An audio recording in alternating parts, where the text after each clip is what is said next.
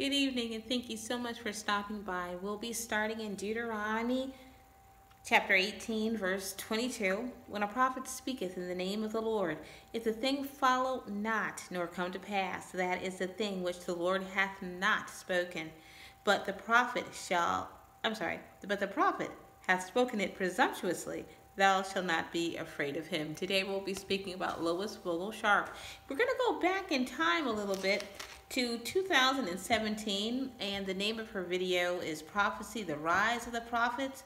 That's 9/26/2017. And we're going to look at her replies and comments, because back at that time she was accepting comments. So a young woman wrote in, this is public knowledge, so Debbie Doherty, I love listening to you. I have a question.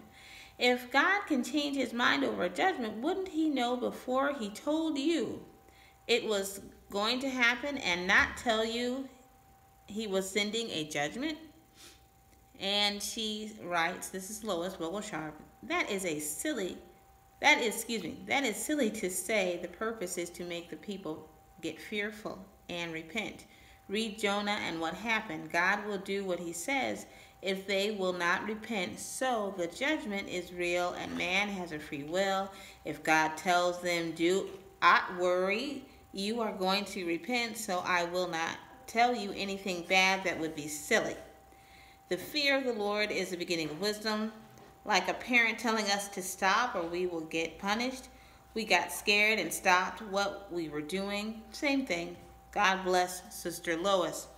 Now, after reading that, as you can see, that made absolutely no sense as to what she was trying to say to the young woman who had a simple question about if you're a prophet and you haven't seen the judgment of God, even though you actually named a date, because we're talking about the earthquake of 2017 that was supposed to happen, that would reset America's economy. It would destroy the stock market. That's also on the video. You can watch that if you want. But she calls this person silly, the young woman silly, twice in here because of a simple question that she couldn't answer. Now, when we look at Jonah, she likes to reference Jonah as, that judgment didn't happen. It did happen. It didn't happen at that time. He did say to repent. That was something that he sent Jonah out to do so that they would repent. And it's an excellent story. But it is a story where the prophet was correct in telling them to repent. They did do that, and the judgment was stopped. But then we find out that they continued in the sin in Nineveh, and then we find out Nineveh is eventually destroyed. But God gave them a time frame and what to do. They were able to do it and averted that judgment. Okay? So this, what she's speaking about, is judgment in California. God did not tell her about a judgment in California because we can tell it did not come to pass, and she's not a prophet. Why? Because the word of God says so. It's not because, Kimmy doesn't like her, or Kimmy got mad at her once. They were in a church together. No. We're talking about the word of God here. The word of God specifically says, if the thing does not come to pass, that person is not a prophet. That person is not a prophet. And she goes on in there to pretend to be God. Once again, she's pretending to be God. And at the 11 mark, about the 10:50 mark, she's pretending to be God again. She also says in a prophecy, this is 2017 now, the video I'm talking about. She goes on and on about she will rise and rise during the Trump presidency. She's pretending to be God. She will be known throughout the land. This did not come to pass. She had a prophecy. She made up a prophecy about herself. This didn't come to pass. About herself. Think about it. She made a prophecy up about her own self, about being extremely popular, well-known during the Trump regime, during the Trump presidency. And none of that happened. If she couldn't do that on her own volition, out of her own works, or so to say, how on earth would make you think that she's a prophet? She couldn't prophesy for her own self. She goes on to talk about Kim Clement, who also made a prophecy regarding a woman would come up by the name of Esther.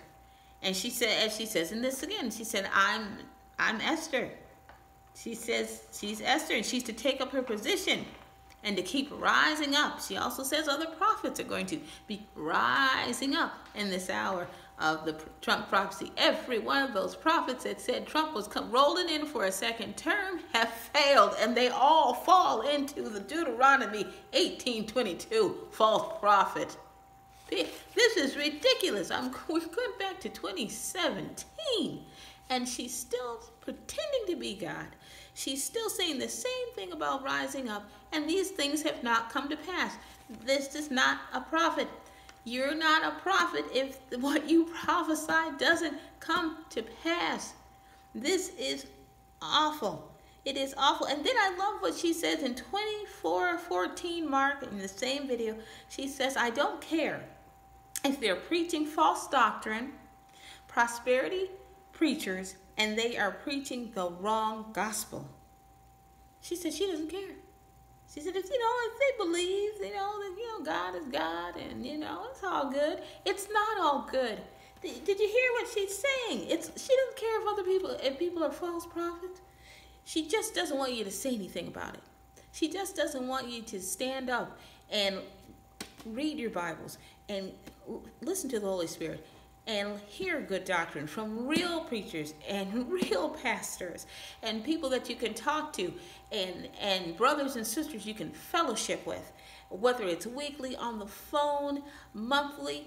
But they don't want that. They want you in a closed group where you're just listening to these wolves, barking and nipping at each other so they can get fleece the sheep. That's what they call it, fleece the sheep.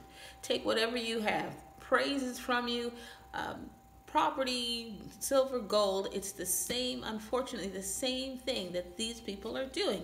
But she said, watch for the rise of the prophets. Well, they tried to rise up and were slapped down right after all of these Trump prophecies and all these different things.